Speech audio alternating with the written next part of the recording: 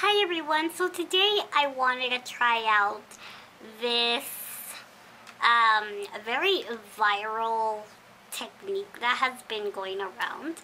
So today we are going to be trying the powder before foundation trick or method of doing your makeup. So this is supposed to make your foundation application a lot more full coverage and your skin a lot more flawless. So we will see if this is actually true, because being someone who has dry skin, I'm really nervous. So yeah, I don't think I've ever been so nervous to do my makeup as I am today. So yeah, we're going to start off with, of course,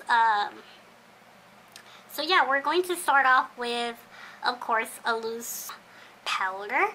So I'm going to be using a translucent powder. This is the MAC Prep and Prime Translucent Finishing Powder. So yeah, this is what it looks like. And yeah, I have a lot of product in there.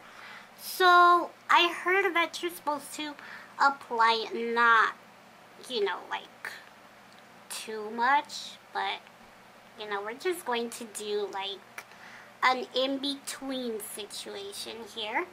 So, oh Lord, there go my eyebrows. So yeah, this could either go really good or really bad. So, I mean, I've seen people like just packing it on like it's, like flour on their face, like they're about to bake a cake or something, but I'm not going to do that. I'm just going to apply like a good layer.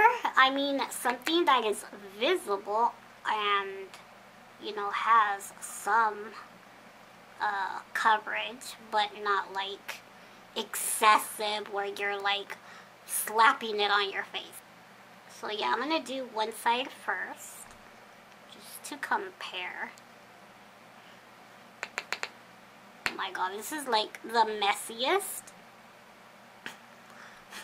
Okay, don't inhale it when you are placing it on your nose. Oh god, that was awful. That is crazy. I just got it inside my nose. Okay. I don't know. I mean, first impressions of this method, very messy, and yeah, very messy, and you get it in your nose if you accidentally breathe a little bit. So we will see. I mean, this better make me look like $1,000,000. But, okay, so now we have a pretty decent layer, as you can see. Not like over the top. Recommended, just a light layer is what you're supposed to do. So today for my foundation, I'm going to be using the Milani Conceal and Correct 2-in-1 foundation. So this is a foundation and concealer. So I didn't like want to use concealer as well, so I decided to use this one. Okay.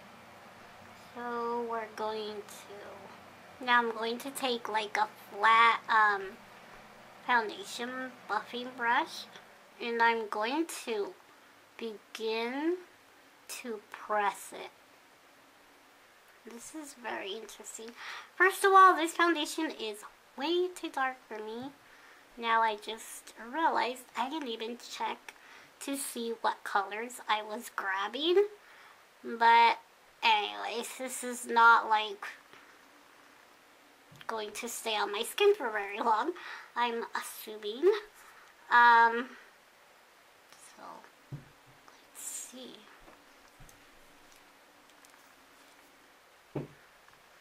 I don't know, I feel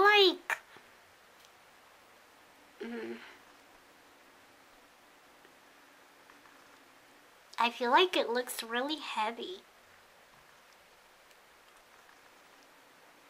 I mean, I see what they say when they say this is supposed to like make it really full coverage and all, but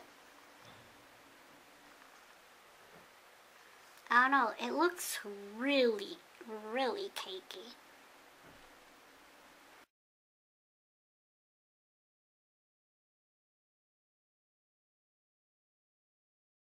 Um, so yeah, I don't know if you guys can see, but it's really accentuating like a lot of texture, like texture that I didn't even know I had. Like right here, like whoa, you can see like all these bumps. This is a really, really weird technique.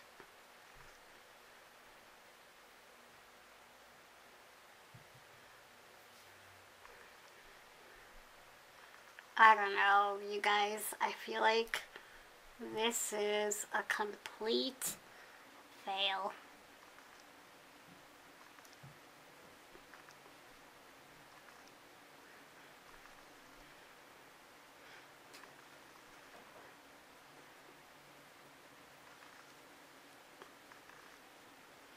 I mean, and this foundation never looks like this when I wear it. So that's another thing. That is really weird.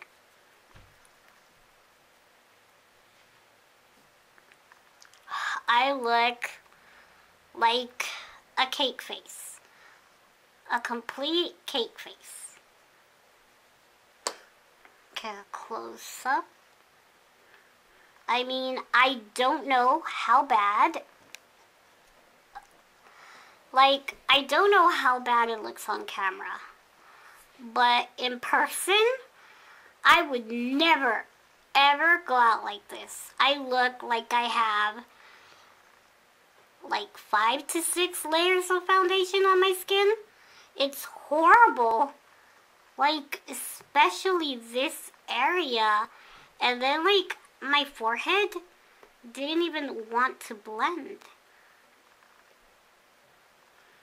It just, like consumed it. Like, and made it, like, not move around.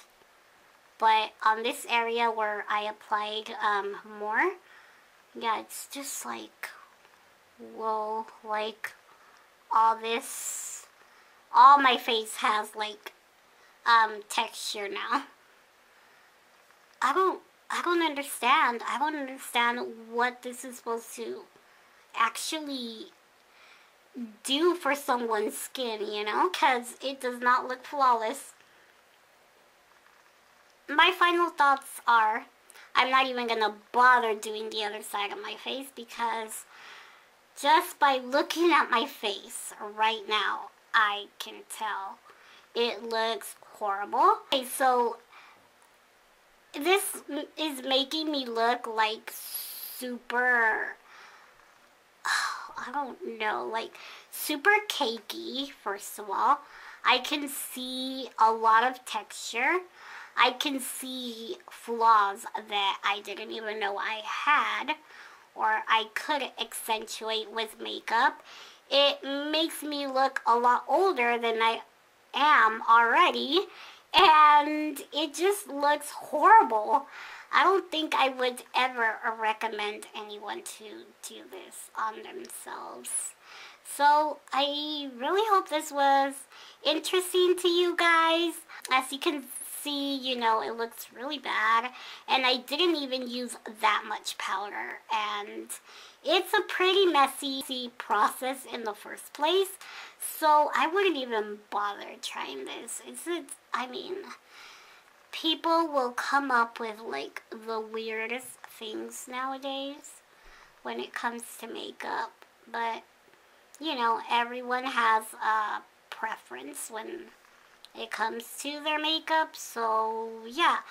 Let me take this off and I will be back. Now that I feel like my normal self again, my final thoughts are the powder before your foundation method is going to be extremely cakey on your face. It's going to accentuate things you don't want to see, you know, and honestly, I'm pretty sure that anyone would notice that you're wearing, or that it would seriously look to other people like you're wearing like 6 layers of foundation on your skin.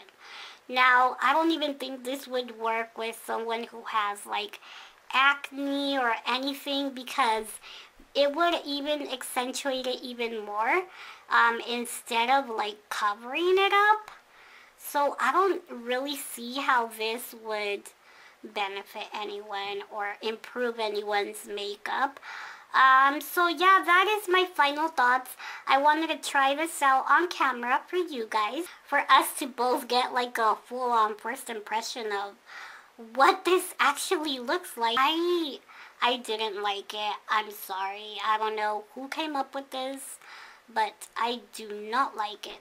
So I really hope you guys enjoyed me testing out this very interesting concept of doing your makeup, which is like seriously everywhere right now. And if you have done this yourself, let me know down in the comment below. Let me know what you think, because I would love to know what you think about this. Yeah, I hope you guys enjoyed this video. If you did, please don't forget to comment, like, and subscribe. Thank you guys so much for watching, and I will see you guys in my next video. Bye!